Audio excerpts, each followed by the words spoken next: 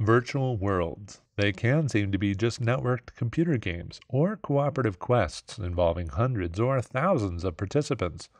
But virtual worlds are starting to take the form of online societies, making them ripe for social scientists doing research.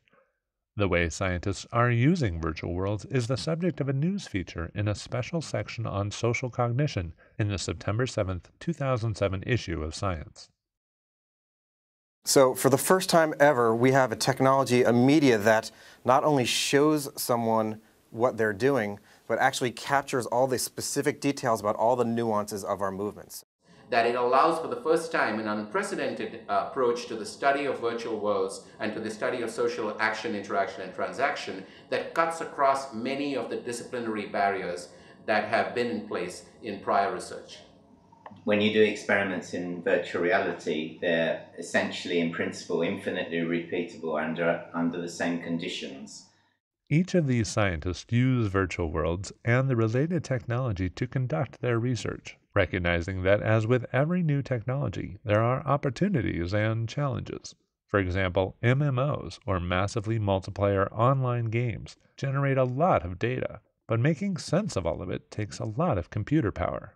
For about 12 months of data that we have collected from one of these MMOs, EverQuest, which is EverQuest 2 made by Sony, the amount of data that we got from them from 3 servers was about 4 terabytes of data.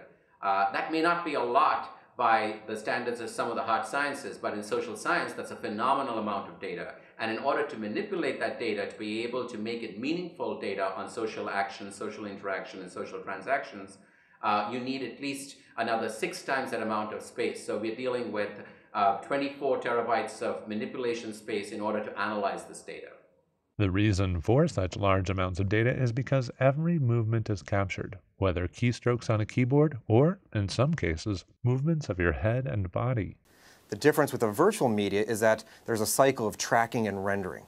So in order for me to show you my avatar, I have to send you all the very small details about how my avatar moves so you can then draw it on your computer. The difference between that and a video conference is that all the specific details and all the very, very fine-grained specifics of the movement are represented in a non-abstract way so that you can then know everything that I'm doing.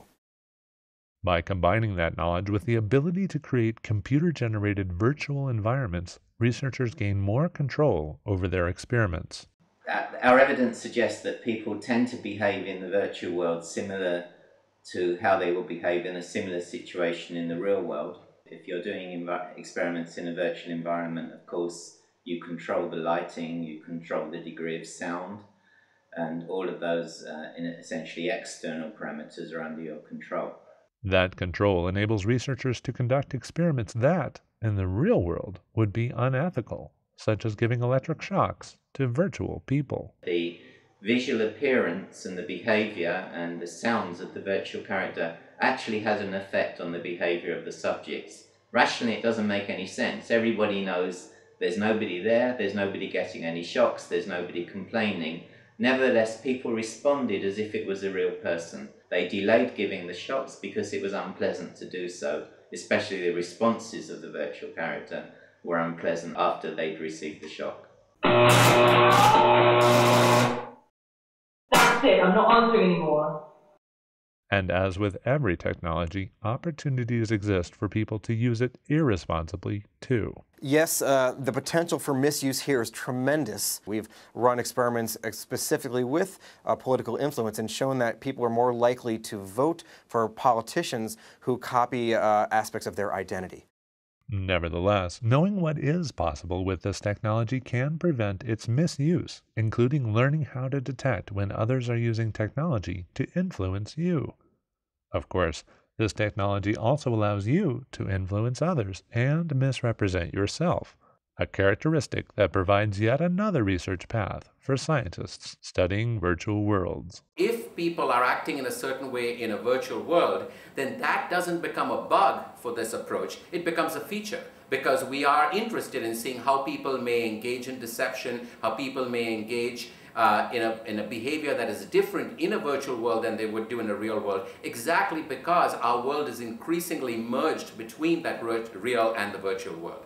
Read more about these and other scientists studying social cognition in humans, apes, and avatars in the September 7th issue of Science.